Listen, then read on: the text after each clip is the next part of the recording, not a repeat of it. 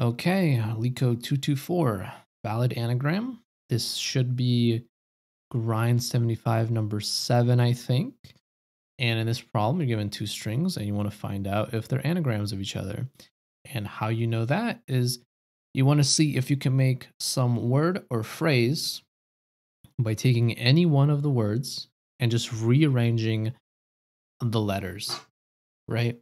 So if S is an anagram of T, or if T is an anagram of S, that means that we took the letters of S, rearranged them exactly, right? Used every single letter exactly once, and we made some word. It doesn't have to be a real word. It just has to be like a valid string that meets those requirements. And there's two ways to solve this. The most straightforward way would be to just sort these two strings and compare them, right? Because if you sort them in alphabetical order, they're going to end up both being the same. The runtime complexity of that, though, is going to be O of n log n, mostly because most languages use quicksort to sort. And quicksort on average is an n log n time complexity with a worst case of n squared. But we can do better. We can actually use our favorite data structure, a hash map or an unordered map in C++, and make this a little more efficient. So I'll show you what I mean. So I have these two strings, and basically what I'm going to do is I'm going to create a hash map for each string. So let's say S is going to have like this orange hash map, and we see that there's different letters. So we see that there's a letter A, and we're going to map that to how many times that occurs. We see there's a letter N, we see there's a letter G, we see there's a letter R, and we see that there's a letter M. Similarly, this word also has A, has an N, has a G, has an R, has a, and an M. All right. And for each of these, we're basically going to go through and we're going to see how many times each letter occurs. So N only happens once. A only happens twice, I think I'm seeing it. G only happens once. R only happens once. M happens once as well.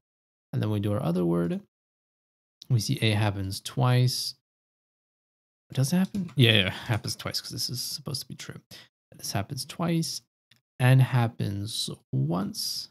G happens once. R happens once. And then M happens, once as well. Okay. So we compare these two maps now that we've created, and we see that if all the characters occur at exactly the same amount of times in both of these strings, and they're all the same characters, like we have an anagram. That's it. That's the entirety of the problem. So really the hardest part is finding out how hash maps work in whatever language you want to use. In this case, we're going to be using C++. So we're going to be using the unordered map, which has an O of 1 access time. So I'm going to make a helper function though, because I don't want to have like some redundant code. So I'm going to have a helper function that returns an unordered map from a character to an integer. And I'm just going to call it get frequencies. And we're going to take in a string S. And basically we'll make an unordered map from a character to an int. We'll call it result. And now I know that I can just pass this by reference to avoid making unnecessary copies. I'll basically for char C and S, right? We'll say if s.count, or sorry, not s.count, if if res.count C. So what this is saying, for those of you who are not familiar with unordered maps in C++, this is just us asking, is there something in the map that has a key of the character, right? Because if there's nothing there, we want to just initiate that to 1 because that's like our first time seeing it. But if there's something already there, what we want to do is when we take res, we want to take res of C, and we want to just increment that, right? Because we already saw it. We already know that it's in it. So we just want to access that key and we want to increment the count that the key maps to. Otherwise, all we want to do is we want to say, okay, well, fine, res C, we haven't seen it yet. This is our first time seeing it. So we're going to set it to 1, right? Because we've only encountered it once. And at the end of this, we're just going to return the results. So this is going to be our little helper function. And in here, what we're going to do is we're going to say, let's make an unordered map from a character to an integer to represent the S count, which will be get frequencies, if I can spell, of S. Then we're going to do an unordered map from a character to an integer. We'll do T count. We'll say get frequencies of T. Okay.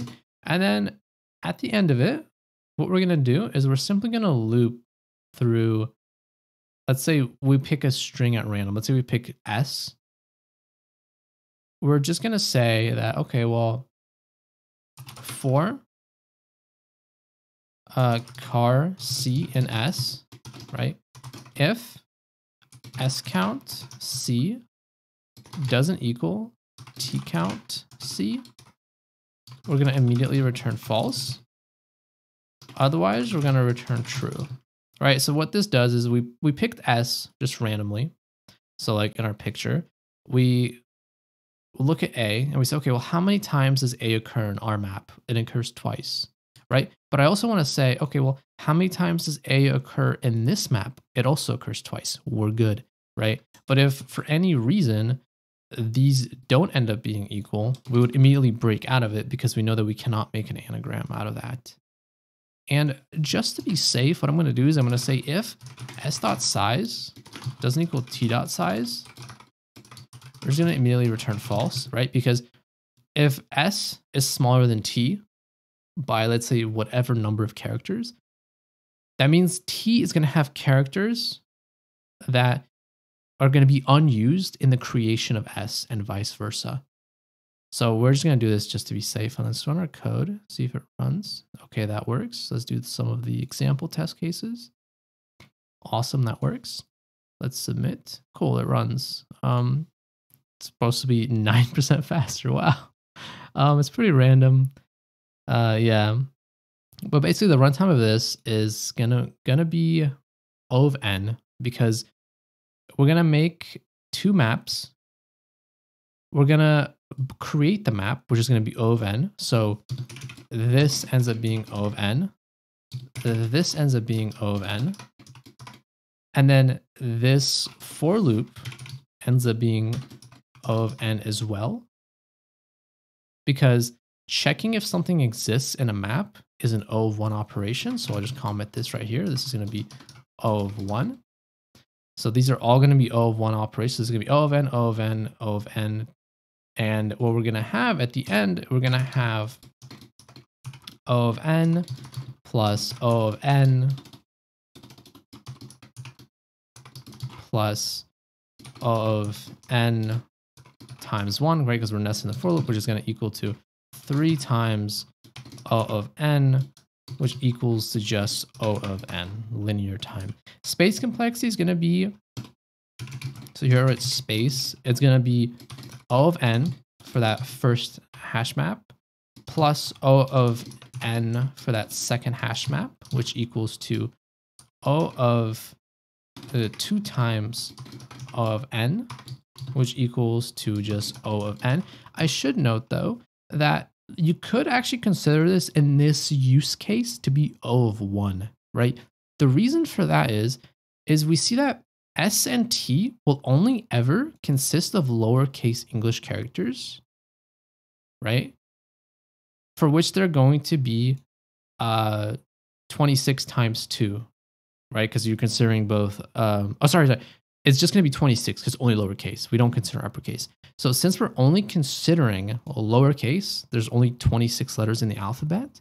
So our map actually will only ever be of maximum size of 26. So that's actually O of 26 but that's just O of 1. That's constant. No matter how big our string is, right? Our string could be of size 10,000. The things that we're going to be counting up, the counts that we'll be mapping to, will not be more than 26.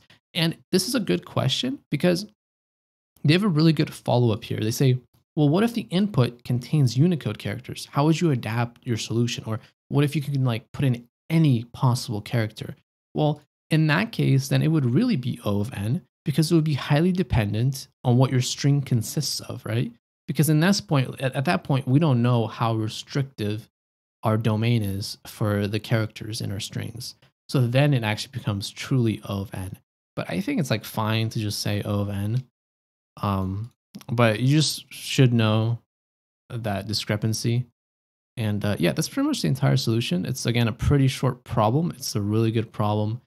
There are multiple ways to tackle it, and any problem that you can throw a hash map at is a problem that I like. So yeah, that's all there is to it.